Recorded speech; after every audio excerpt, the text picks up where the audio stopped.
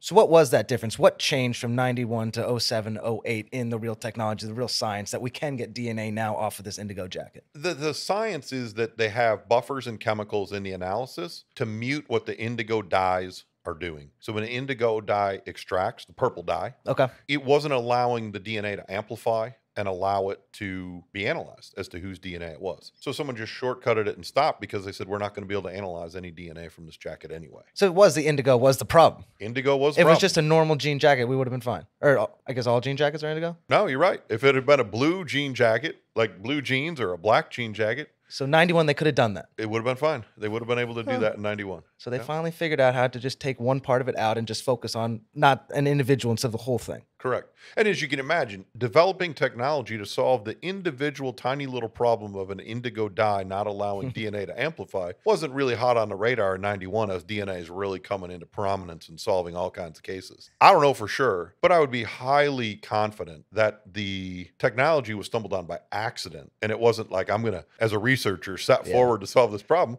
Someone just figured out, hey, if I use this solution or this buffer, the indigo dyes don't screw everything up. Yeah, just our knowledge of DNA got so big that those little things were solved. Exactly. Oh, along with many other things.